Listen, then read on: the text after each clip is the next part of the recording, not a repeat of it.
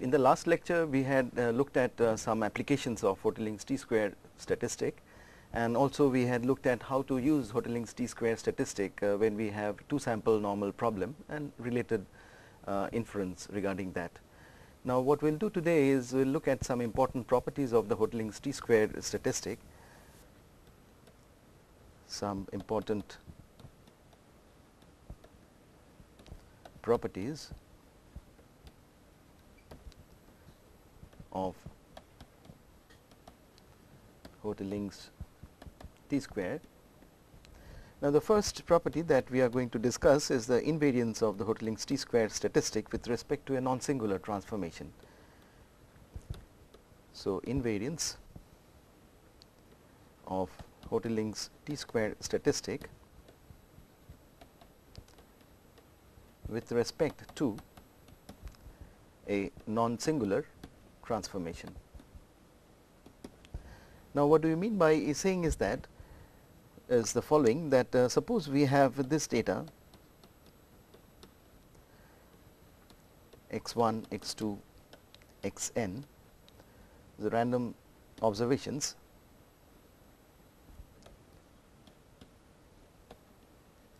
from a multivariate normal distribution with appropriate dimensions and a mean vector and a non-singular positive definite covariance matrix, and let C be a non-singular matrix of constants and D be a vector of constants.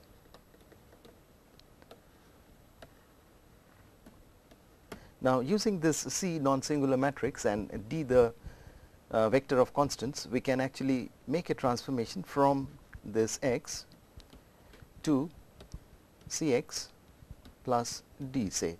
So, suppose this all these x's are m dimensional, we will take this C to be an m by m non-singular matrix and this to be an m by 1 vector.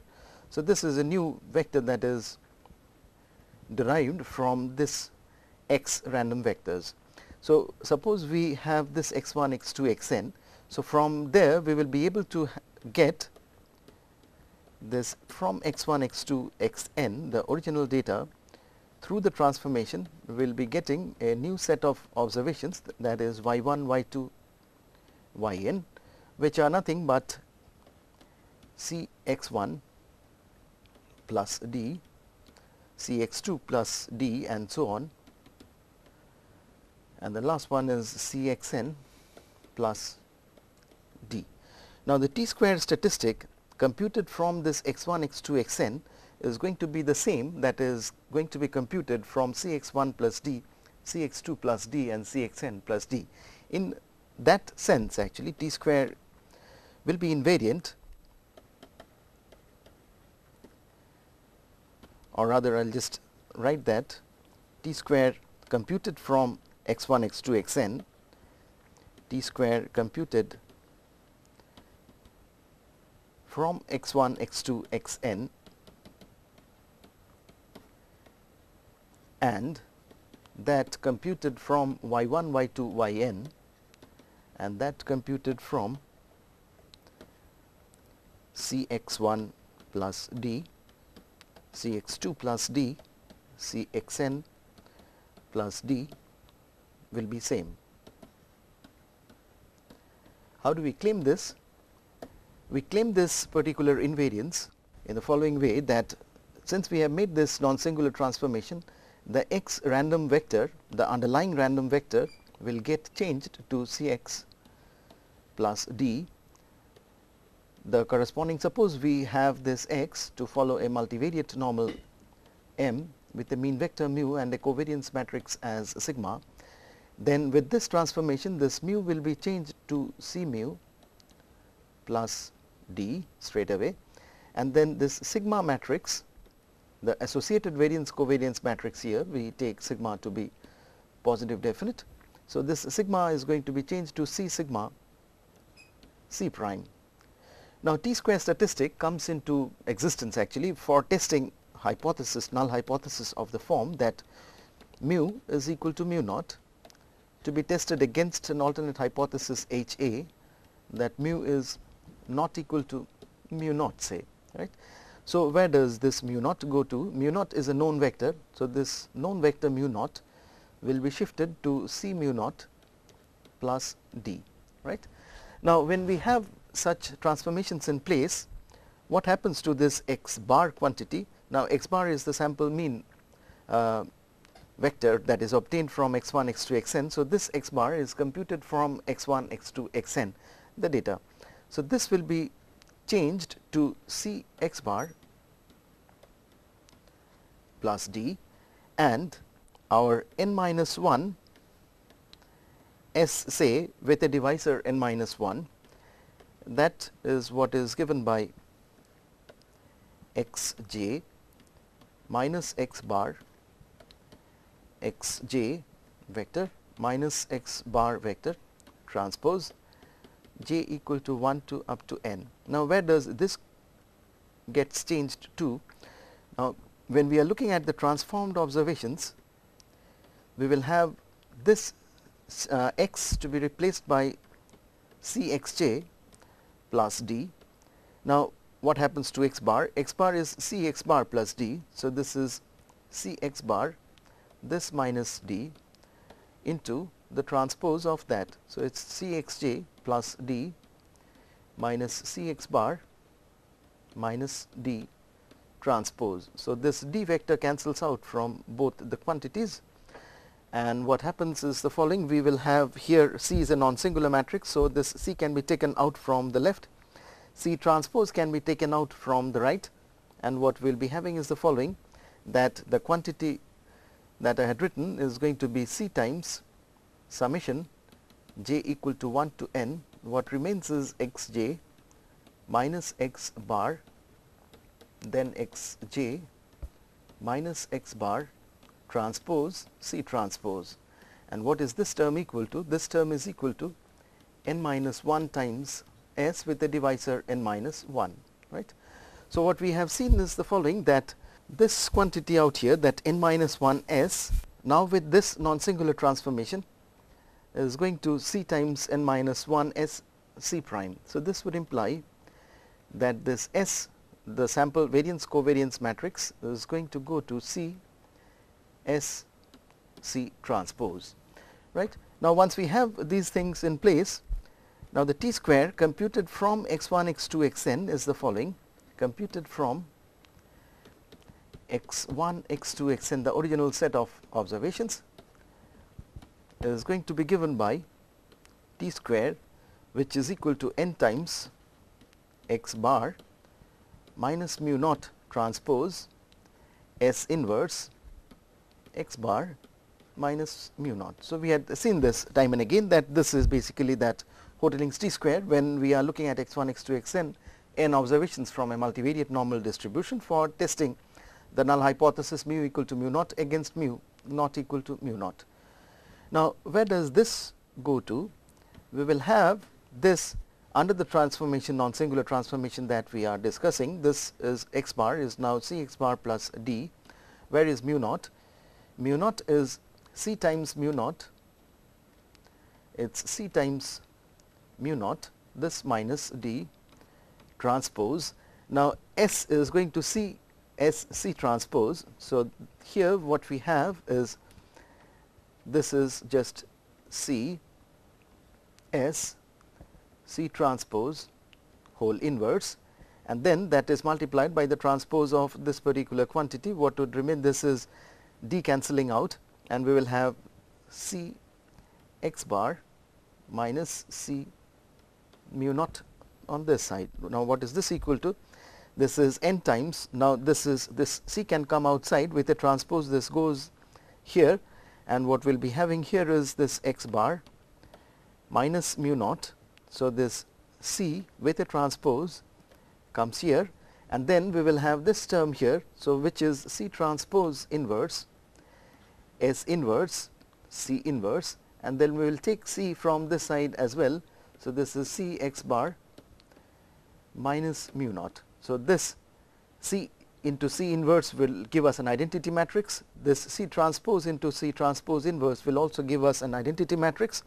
So, what we will be having is n times x bar minus this into S inverse times x bar minus mu naught. Now, what is this quantity? This is the t square statistic which is computed from the y observations, because this is nothing but y bar, this is nothing but the mean corresponding to the y random variables, and this is the variance covariance matrix, the sample variance covariance matrix that is computed from the y observations.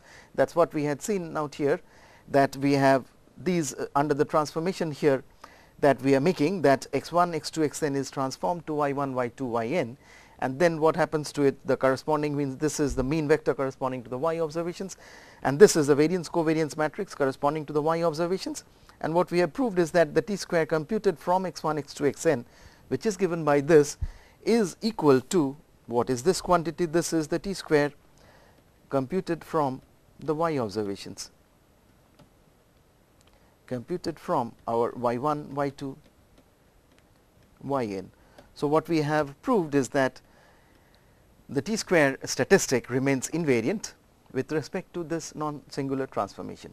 So, that was the first important property that we can say about this Hotellings t square.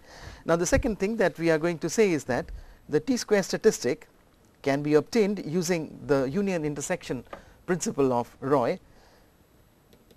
The t square statistic can be obtained using Roy's union intersection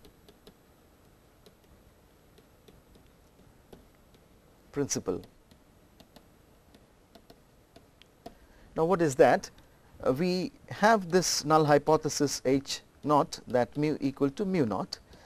Now, suppose we take this alternate type of hypothesis H naught prime, which is A prime mu equal to A prime mu naught. This is for every A belonging to the appropriate dimension, say r to the power m, because we have got a multivariate normal which is m dimensional. So, what is the correspondence between the two hypotheses H naught and H naught prime? Now, the acceptance region, note that this is a single hypothesis here, and there are a number of hypotheses for possible choices of the A vector belonging to r to the power m on the right hand side. Now, the acceptance region, the relationship, that is what we are talking about, the acceptance region of H naught is the intersection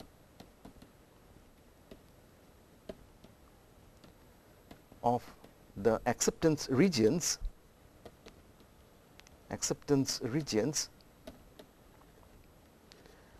of H naught prime for every A belonging to r to the power m.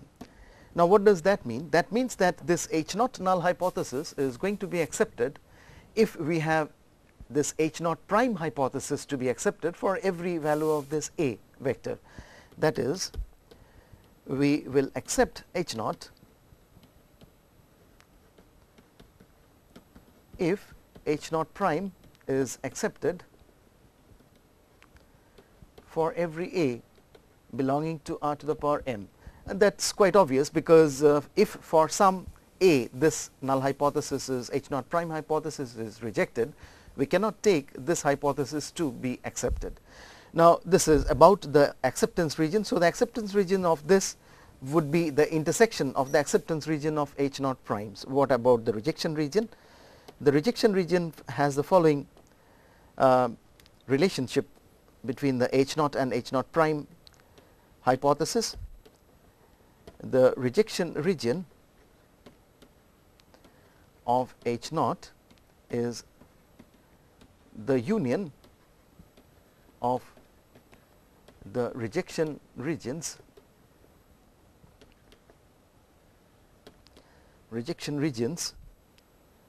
of these H naught prime set of hypotheses. That is, H naught will be rejected if any of H naught prime hypothesis is rejected. So, rejection of any one of these H naught prime hypothesis would lead to the rejection of the main hypothesis, that is H naught, and accordingly the rejection region of H naught would be the union of the rejection region of H naught prime hypothesis for A varying in r to the power m, right. So, this basically is what we talk about as the union intersection. It is called the union intersection principle because the rejection region is the rejection region of this H naught hypothesis is the union of the rejection region of these set of hypotheses, and the acceptance region of this H naught is going to be the intersection of the acceptance region of this H naught prime set of hypotheses. Now, what we will do is that we will basically look at when is this H naught prime hypothesis going to be rejected, on what sort of theory we are going to actually base our rejection region. So, H naught prime is my A prime mu equal to A prime mu naught. So, suppose I take this one hypothesis here, H naught prime is A prime mu equal to A prime mu naught for a particular A vector. Now, in order to test this particular hypothesis, what we are going to make use of is the following.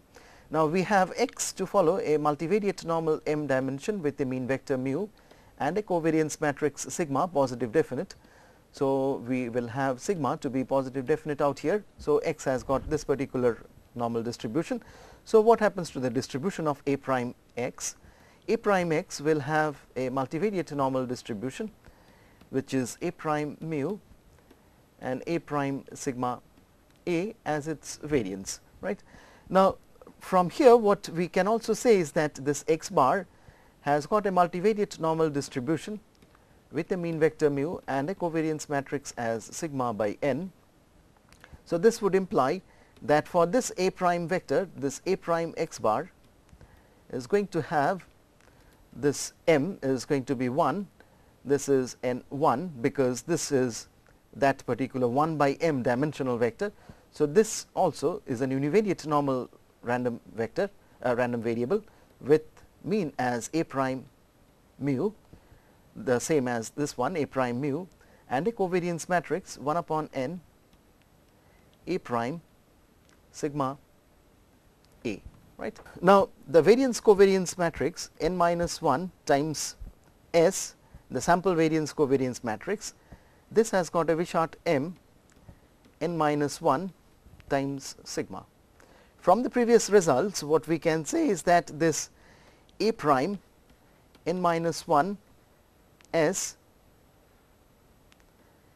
times A, this is going to follow a central chi-square. That is what we had seen earlier, that this has got a central chi-square on what degrees of freedom? N minus 1 minus m plus 1 degrees of freedom, and it is going to be a central chi-square. So, this is a central chi-square on the degrees of freedom, which is going to be given by n minus 1 minus m plus 1.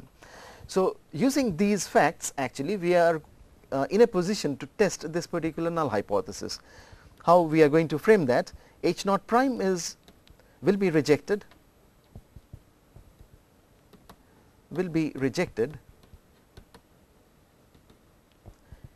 if the following quantity is large, if root n absolute value of A prime x bar minus A prime mu naught, this divided by under root of A prime S A is large. Why is that so? It is simple to see that because we have A prime x bar to have a normal distribution, this A prime x bar minus A prime mu naught, that divided by this variance out here, that is going to have a normal 0 1 distribution, but this sigma matrix is unknown to us, and hence we also need to use this distribution chi-square here, and then eventually what we are going to have, this distribution is going to be a t distribution, because that would be ratio of a standard normal distribution to that of a central chi-square random variable. So, we are going to reject H naught prime if this quantity is large, that is if the square of it is large. So, we will, there is a reason why we are looking at the square of that particular quantity. this A prime mu naught whole square, that divided by A prime S A is large. Now, this is as far as rejection of this one single hypothesis H naught prime for a given A prime belonging to R to the power n. So, this the large quantity of this particular observed thing based on x1, x2, xn is what is going to lead us to the rejection of H naught. Now, what is the relationship between this rejection of this hypothesis for a particular A belonging to R to the power m and the rejection of H naught hypothesis, that is mu equal to mu naught, and what we will be having is the following, and this H naught, the null hypothesis mu equal to mu naught will be rejected if we have the supremum over A of these quantities, which is n times A prime x bar, this minus A prime mu naught whole square, that divided by my A prime S A. So, this is basically the supremum over every A belonging to R to the power m, that is for all possible hypothesis H naught prime when A varies in R to the power m. If we have supremum of these quantities for varying A is large. Now, we need to look at what is this, that is we are going to reject H naught if now n is constant, n just sits outside. So, it is the supremum over A belonging to R to the power m of this particular quantity. Now, how do we write this particular quantity out here? I will take A prime outside here. So, this is A prime x bar minus mu naught, the whole square of that divided by A prime S A is large. Now, in order to find out the supremum of this particular quantity, the supremum over this term out here, we recall that we have something called a Cauchy-Schwarz inequality. So, we may recall the following result. Recall that supremum over u not equal to 0, of course, we also will take A not equal to 0, because A equal to 0 does not mean anything, because we are going to test null hypothesis that 0 equal to 0.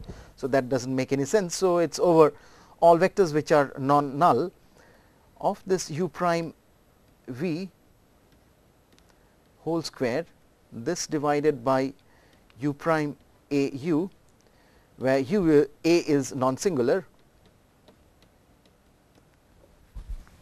This is going to be given by v prime A inverse v.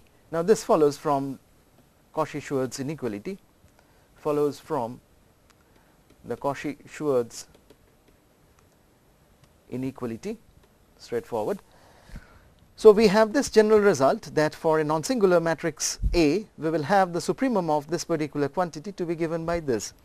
Now, here we will use this result in order to find out what is the supremum of this. So, we can take here this A vector to be equal to this u vector, the v vector to be equal to this x bar minus this mu naught vector, and I will take this A to be equal to this S matrix.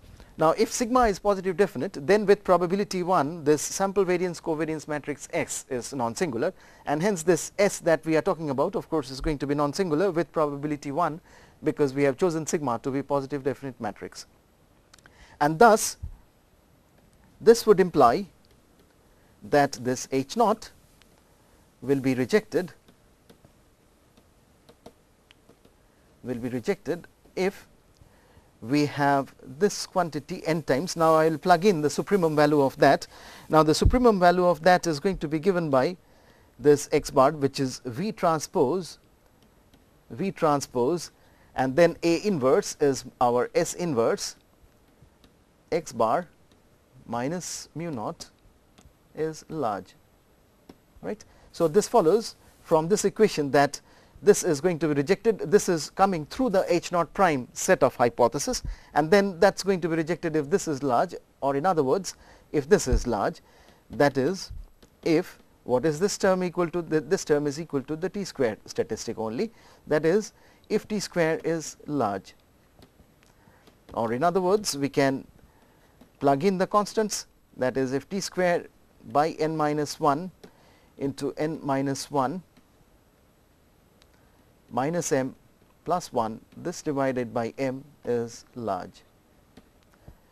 That is, if this t square by n minus 1, now this 1 cancels out and you will have this here as n minus m by m is large. Now, we know what is the null distribution of this particular quantity. The null distribution under the null hypothesis, H naught mu equal to mu naught, this is going to have an F distribution, a central F distribution on what degrees of freedom? N minus m, n minus m degrees of freedom, and hence the testing is equivalent to what we have already seen. So, that is why one says that this t square statistic, we have actually shown that the t square statistic for testing H naught mu equal to mu naught can alternatively be obtained through this union intersection principle, wherein you consider this set of null hypothesis H naught prime, which is a prime mu equal to a prime mu naught, and then the rejection region of that actually leads us to seeing that this basically is based on the t square statistic itself. Now, next what we are going to talk about is something about confidence intervals. So, we will have these terms here. That let me first talk about confidence region for the mean vector mu. Now, this is what we have, that we have x1, x2, xn random sample from a multivariate normal M mu sigma, where sigma is a positive definite matrix. So, we are interested actually here in giving a confidence region for the unknown vector, unknown mean vector, that is mu. Now, how are we going to do that? We know that this t square by degrees of freedom n minus 1, n minus m by m, this follows an F distribution. I will just write the full form of it so that it becomes easy to frame the confidence region. Note that we will have this n times x bar minus mu transpose, then we have S inverse x bar minus mu, this term here, this is the t square statistic, that divided by degrees of freedom, which is n minus 1, that multiplied by n minus 1 minus m plus 1. So, that is n minus m, that divided by m, this will follow an F distribution. Now, this F distribution has degrees of freedom m n minus m, right.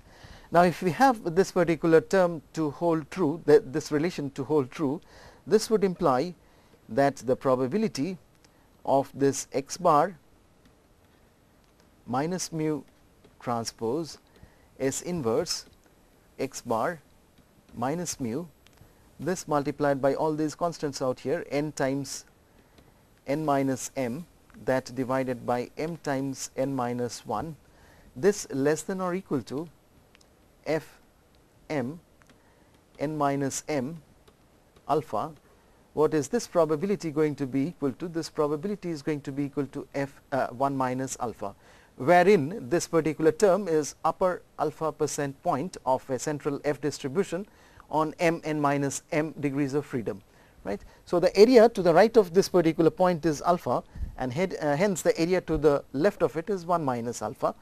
So, I will just write it, that probability of an F statistic on m n minus m degrees of freedom greater than this f m n minus m alpha, this is a given point. So, this probability, that is the right tail probability, this probability is equal to alpha, and hence since this has got an F distribution on m n minus m degrees of freedom, the probability that this is less than or equal to this term is equal to 1 minus alpha. So, this would imply that 100 into 1 minus alpha percent confidence region for this unknown vector mu is going to be given by the set of all mu values such that we will have this x bar minus mu transpose S inverse x bar minus mu. This is less than or equal to m times n minus 1, this divided by n times n minus m times f m n minus m times alpha. So, this is an ellipsoid. What we have is this ellipsoidal region actually is giving us 100 into 1 minus alpha percent confidence region for this mu. For every mu that is satisfying this particular condition, that it is within this particular boundary region here, we will have that ellipsoid to lead us to 100 into 1 minus alpha percent confidence region for this mean vector mu. Now, next let us move on to simultaneous confidence intervals.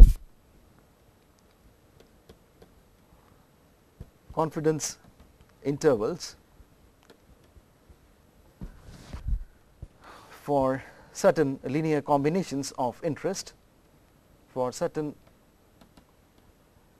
linear combinations of interest. Now, the underlying population still is a multivariate normal. So, the population is a multivariate normal m dimensional with a mean vector mu and a covariance matrix sigma, which is assumed to be positive definite. So, we have this sigma matrix to be positive definite, and suppose we are interested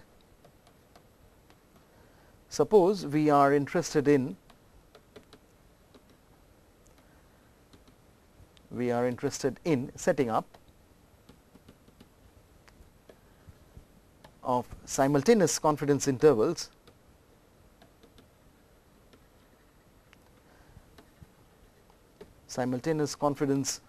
intervals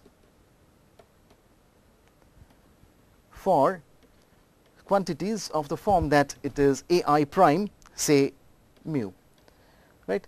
This I is for 1, 2 up to p, where this p is less than or equal to m, say. So, we have p such linear combinations a I prime mu, and these are linear combinations of the parameters. Say for example, we are interested in setting up of simultaneous confidence interval for mu 1 minus mu 2 and mu p minus mu p minus 2 something. So, we are interested in such p linear combinations of the unknown mean vector mu, and we are trying to set up confidence intervals in such a way that we want to have simultaneous confidence intervals for these a I prime mu such that the joint confidence or the joint coverage actually is at least 100 into 1 minus alpha percent. So, that is what is our objective. We have p such linear combinations, and we are trying to put up simultaneous confidence intervals for this such that the joint confidence is at least 100 into 1 minus alpha percent. Now, what we are going to do is that let I be the confidence interval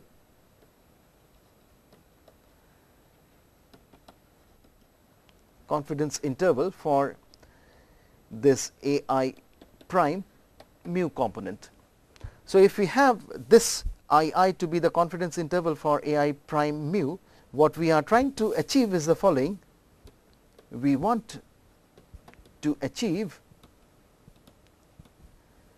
the following probability statement. This is intersection of each of these I equal to 1 to p, that a I prime mu, this belonging to I. So, this is an event that ai prime mu that belongs to II. So, that is II is what we have defined to be the confidence interval for that particular term out there, and then the intersection of all such events, this probability we require that to be equal to 1 minus alpha.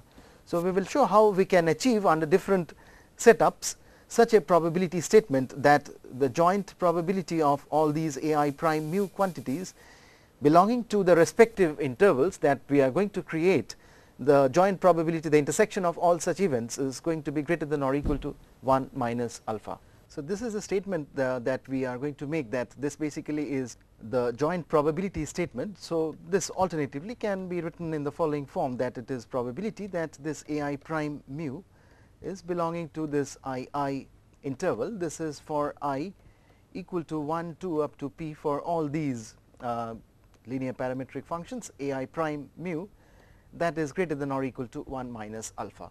This basically is going to give us the confidence region for each of these p linear combinations of these mean vector mu, and we will ensure that this probability is at least 1 minus alpha. Let us take an example and then try to illustrate how this type of problems, this type of confidence intervals, simultaneous confidence intervals are achieved. Now, say suppose we are looking at, suppose we want confidence interval for say some p out of m of mu I components. Without loss of generality, we take that we are interested in the first p of those components. So, we will have this as I equal to 1, 2 up to p. So, these are mu I components. We had this, the mean vector mu was our mu 1, mu 2, mu m. So, we are looking at the first p components. Suppose these p are the important ones, and we are looking at setting up simultaneous confidence interval for mu 1, mu 2, mu p, such that the joint probability of mu I being contained in that particular interval, random interval, that joint probability is greater than or equal to 1 minus alpha, right. So, this is just an illustration. This can be anything other than this mu components also. Now, we can encounter two different cases. The first case is a very simple case. Case 1 is the, suppose sigma is equal to diagonal sigma 1 1, sigma 2 2, sigma m m, right.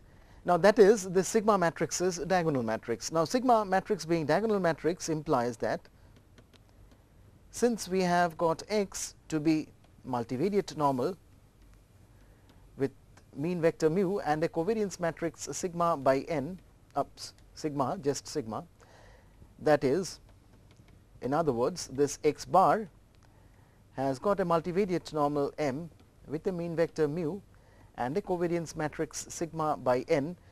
This would imply that x1 bar, x2 bar, xm bar, which are the constituent elements of this x vector, which is the sample mean random vector. So, this x1, x2, xm are independent n1 random variables, because we have sigma to be a diagonal matrix. Since sigma is a diagonal matrix, the off diagonal entries which are going to give us the covariance terms for the components of this x vector, they are going to be 0, and since the joint distribution is multivariate normal, we will have these components to be independently distributed. So, since we have this x1 bar, x2 bar, xm bar to be independent n1 random variables, in particular what we can write is that this xi bar, this would follow an univariate normal distribution with mean as mu I, which is the corresponding component in the mean vector, and this variance as sigma II, this divided by n. This is true for every I equal to 1 to up to m, and in particular this would be the case if we are looking at any p of them, any p of the components which are there in mu and the corresponding components in x bar random vector. Now, from this statement out here, what we can write is the following: a 100 into 1 minus beta % confidence interval for this mu I is given by the following. It would be given by xi bar, this is the interval xi bar minus root over Sii by n, where Sii is the corresponding diagonal element of the sample variance covariance matrix. So, this is Sii by n, that multiplied by Tn minus 1, and then we will require this to be beta by 2. I will say what this is equal to. This is xi bar plus root over Sii by n Tn minus 1, this beta by 2, where probability that a T distribution on n minus 1 degrees of freedom greater than this Tn minus 1 beta by 2, this would be equal to beta by 2. So, if we have the probability of a T random variable exceeding this Tn minus 1, so this is basically the right tail cutoff point. So, we will have T distribution is symmetric. So, suppose this is a point here, this point is my Tn minus 1 beta by 2. So, to the area to the right of that particular point is beta by 2. This is a symmetric distribution. So, we will have a minus Tn minus 1 beta by 2 point. Similarly, here the area to the left of that would also be equal to beta by 2, and hence the area in between these 2 points, which is this area, is going to be 1 minus this plus this, that is 1 minus beta, right. So, we will have this particular as confidence interval, this as probability that this mu I belonging to the random interval. Now, in terms of the random interval, this is xi bar minus square root of Sii by n Tn minus 1 beta by 2, this 2 xi bar random interval, this plus root over Sii, that divided by n times Tn minus 1, this beta by 2. So, this is that interval, this is the lower point, lower confidence point, this is the upper confidence limit. This probability is equal to 1 minus beta. So, that is fine. This is as far as the mu I component is concerned. Now, note that these xi bar quantities, they are independent due to the structure of sigma matrix that we have assumed. So, that let us denote this particular interval, what we have here, to be this our II interval, that is probability that this mu I belonging to this II, this is exactly equal to 1 minus beta. Now, similar to the one mu I component here, one can take this for every I equal to 1 to up to p. Now, because we have the sigma matrix to be diagonal, the independence would imply that probability that mu I belongs to II, this simultaneously for I equal to 1 to up to p, this is going to be given by probability, this is actually intersection of I equal to 1 to p, these events. What are these events? The events are mu I belonging to this II. Now, these events are going to be independent because we have chosen the sigma matrix to be a diagonal matrix, and hence this is going to be the product I equal to 1 to up to p of the respective probabilities, because the underlying p events with which we are looking at the intersection, they are independent events, and hence we will be having this as mu I belonging to this II. Now, we have obtained these probabilities. Now, II is given by this particular random interval, and what we will be having is the coverage, that the probability that mu I belonging to a particular II, that probability is 1 minus beta. So, we will have this as 1 minus beta whole raised to the power p. Now, what do we require? We require, in order to set up a simultaneous confidence interval, see here what we had stated out here, that in order to give us the simultaneous confidence interval, we would require this statements of this type, that probability that a I mu belonging to I for I equal to 1 to p, this is greater than or equal to 1 minus alpha. So, for the given problem, if we set this 1 minus beta to the power p to be equal to alpha, then we will be able to achieve. So, we set this to be equal to 1 minus alpha, and then we can solve for beta, and then that solution beta would lead us to the simultaneous confidence interval. That is, we set here 1 minus beta to the power p to be equal to 1 minus alpha, that is 1 minus beta to be equal to 1 minus alpha to the power 1 upon p, that is what we have is this beta to be equal to 1 minus alpha to the power 1 upon p. So, from this statement out here, what we will be able to do is, given alpha, this alpha of course lies between 0 and 1, that is associated with the 100 into 1 minus alpha percent confidence region. So, given this alpha, obtain beta using this particular equation, because you know what is p, we know how many of these components we are actually trying to include in the joint confidence interval. So, we can obtain beta from here, and then using that particular beta, what we will do, we will go back to this particular equation here, where we can easily obtain what is an 100 into 1 minus beta percent confidence interval for mu I. So, we can use that beta in this statement out here, and we will be able to find out the confidence interval corresponding to that particular mu I component. And once we have the confidence interval corresponding to one mu I component, we can use that in the statement out here and get an 100 into 1 minus alpha percent simultaneous confidence interval for p of these quantities here. Now, this p can also be all the m quantities, all the m components, right. Now, make a note of the following observations. Now, since we have 1 minus beta to the power p is equal to 1 minus alpha, this would imply that 1 minus beta is going to be greater than 1 minus alpha, because beta, both alpha and beta, they lie between 0 and 1. So, we have 1 minus beta, a quantity raised to the power p, that is equal to 1 minus alpha, and hence we would require 1 minus beta to be greater than 1 minus alpha. That is straightforward.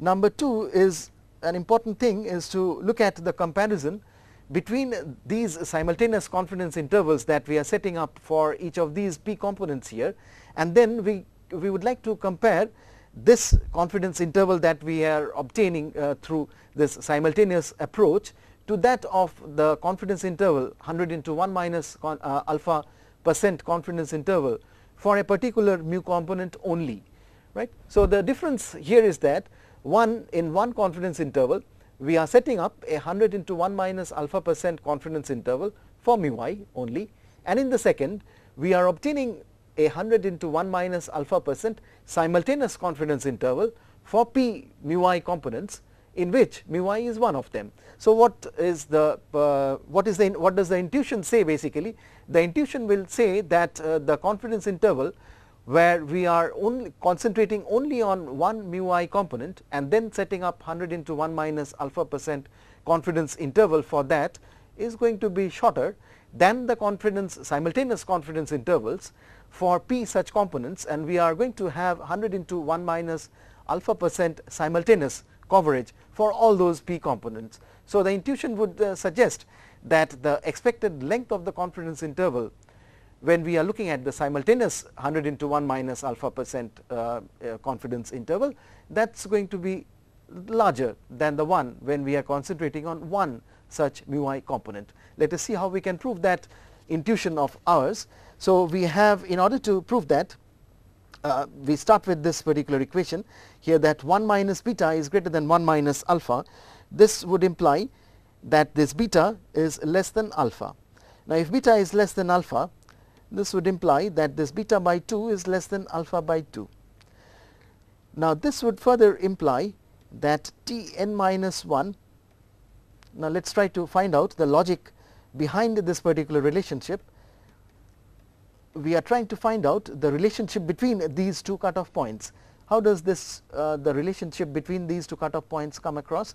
Suppose this is the T distribution PDF, it is symmetric around the point 0. We have here a point. Now what do we have? Beta by 2 is less than alpha by 2. So we have 2 points here, beta by 2 is less than alpha by 2, and these are going to be two cutoff points.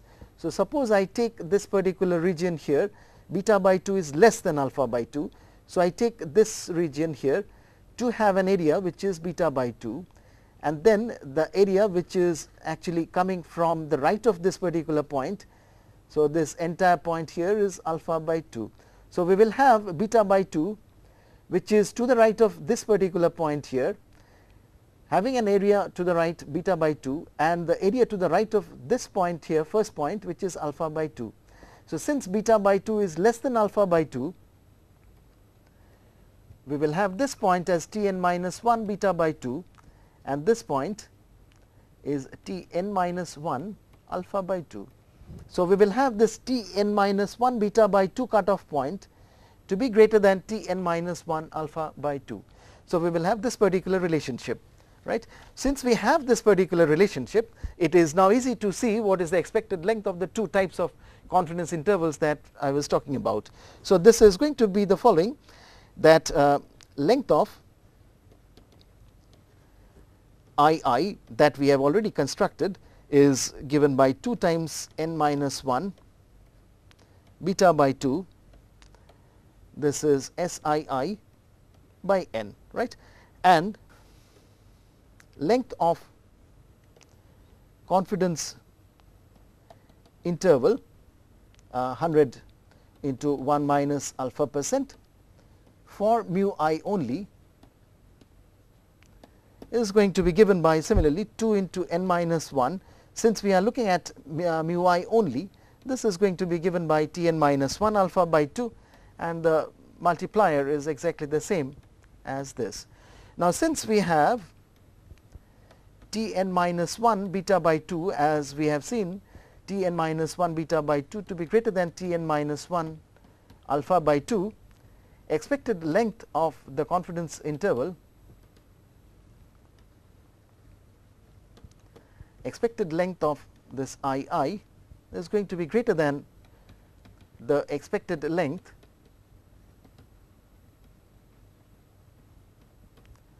of the confidence interval for mu I only.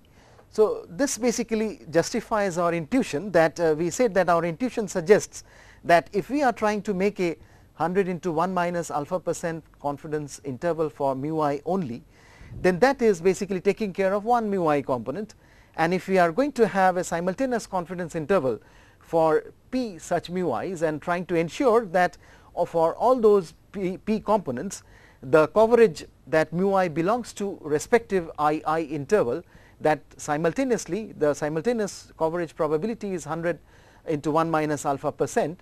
Now that is going to look at p such components, and this is going to look at only one mu I component, and hence we would require in the simultaneous confidence interval set a larger interval, larger in the sense of having the expected length of that II to be higher. So this basically tells us that if we are looking at such simultaneous confidence intervals, the expected length of that confidence interval is expected to be higher. So we will stop here today. We will look at in the next lecture what happens if sigma is not necessarily a diagonal matrix. So we will consider a general positive definite matrix and then look at how to construct such simultaneous confidence interval for mu I components, or in general for linear combinations, p such linear combinations. Thank you.